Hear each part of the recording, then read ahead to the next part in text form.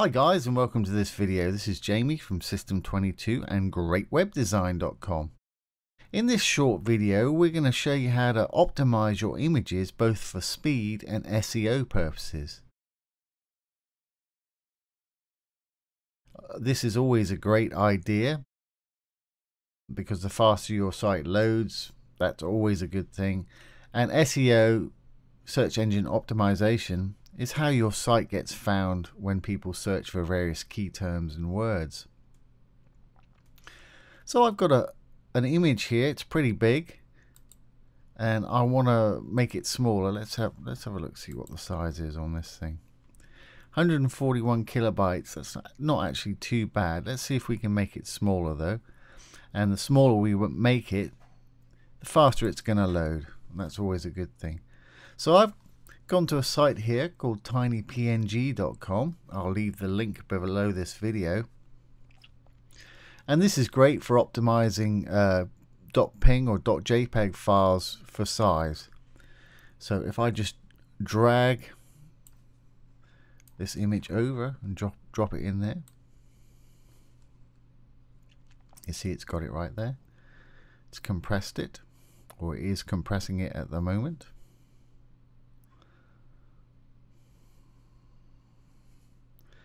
And there we are. We've cut it in half basically. Our new size is 74.3. So I'll just hit the download button and download that. I'll go back to my old folder. I'll just rename my old one so it doesn't override it. Just hit the F2 key there. Now my new one, I'm just going to drag it into my folder. I'm just going to move the folder off this active pane right here and drag it into my folder there. So that's it. Here's our new one. Let's make sure it still looks good. Yeah, that still looks fine. And that's, you know, you can zoom in. That's pretty good resolution. And it's half the size that it was just now, which means it'll load twice as quickly. Okay, so that's step one. We've optimized our image for speed time there by making it smaller. Now we want to optimize it for SEO. What I'm going to do here is I'll just pull up another site, and again I'll leave the link down below. You can use Google keywords or anything that you like to use. There's a great free one here at keywordtool.io. And I'm just going to put in my keyword of photography.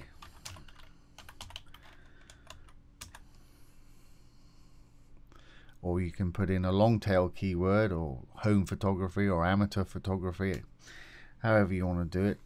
I'm going to hit the search icon. And it brings up a whole bunch of keywords here.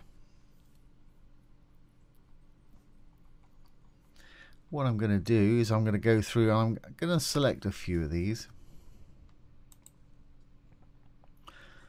that I think are applicable to the website that I'm building here.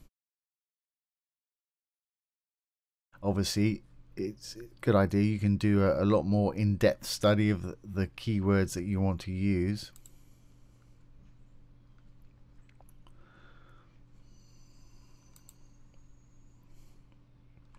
I'm just going through and I'm checking the ones that I like here.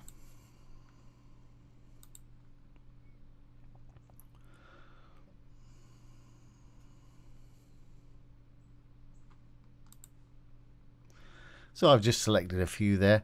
Now I'm going to hit this little orange copy button down the bottom here. And bring up a notepad. And I can just hit Control V or right click and paste, and it's put those keywords in there for me. And you may say, well, why do I want these? First thing you want to do is put a comma after each one. That way you can load multiples at a time. And let's go back to our photo or our image. Now I want to right click hit the properties. I want to go over to details here. Now here we can start putting in our keywords.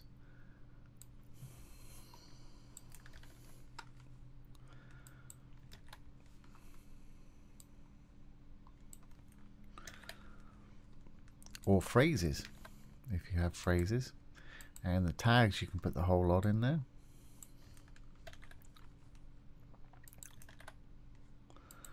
And in the comments, you can put something that's relevant to the site you're building.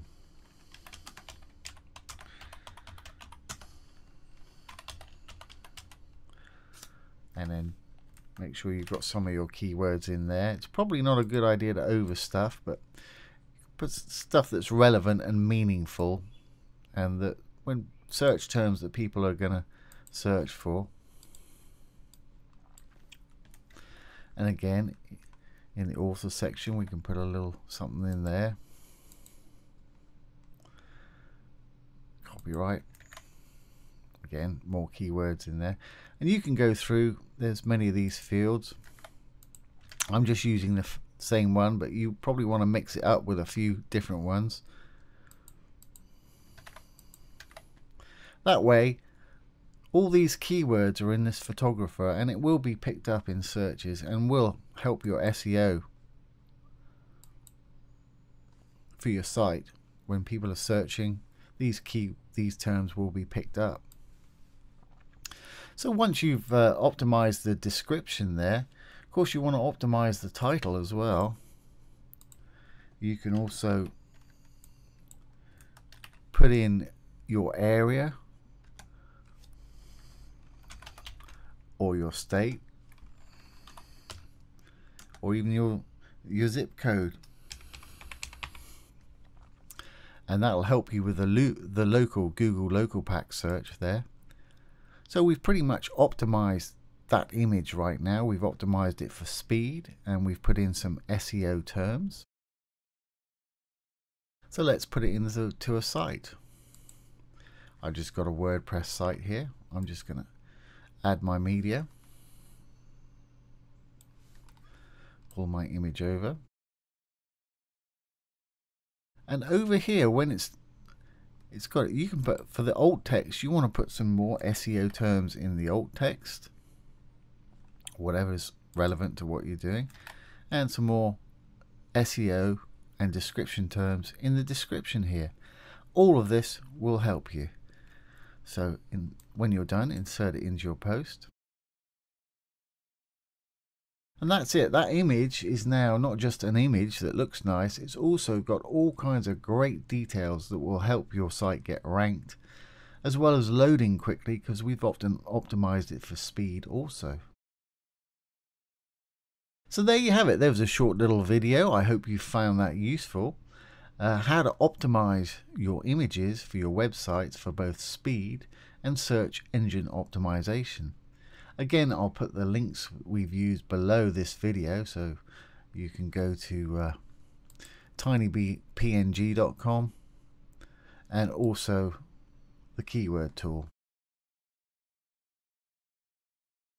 We're using the free version here, and that's good for most people's uses. You can upgrade to the pro version if you want to.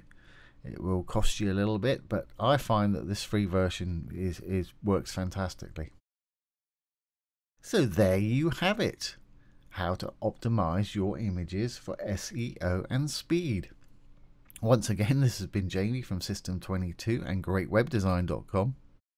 If you've enjoyed this video, please subscribe to our channel and keep up to date for new tricks and tips. Thanks for watching now. Have a great day.